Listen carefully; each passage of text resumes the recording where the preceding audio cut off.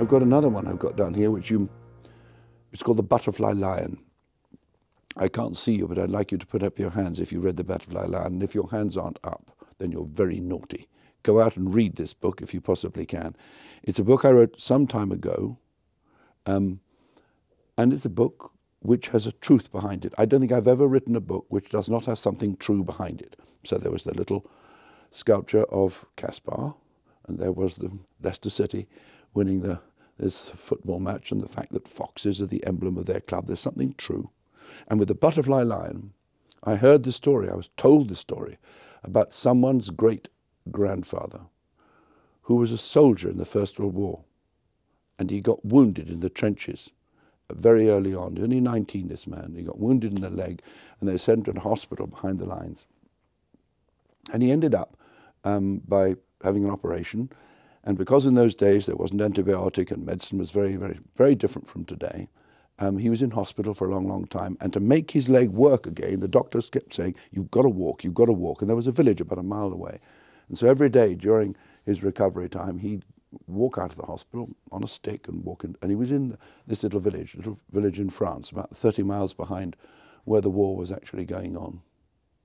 And he was sitting down having a coffee in the village street. And he heard this shooting, and he goes round the corner, because we're miles away from the war now.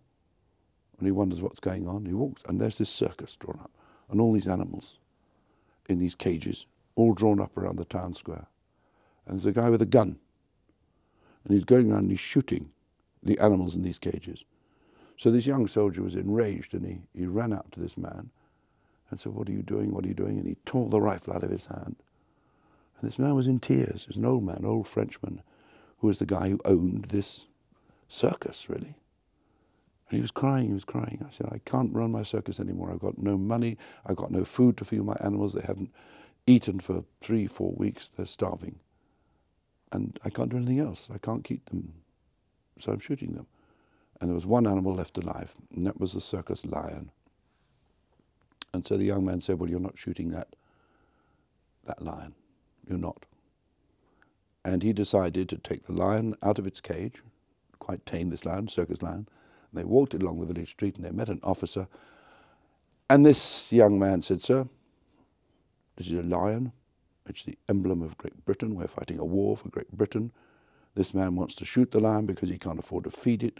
Can we look after this lion, sir? And the officer said, of course, we should, we must. And they sent this lion to London to be looked after. And I loved that story so much that I thought to myself, I'm going to have to write a story about that soldier and that lion.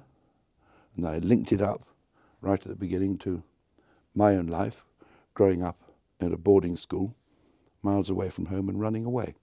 And I called it The Butterfly Lion.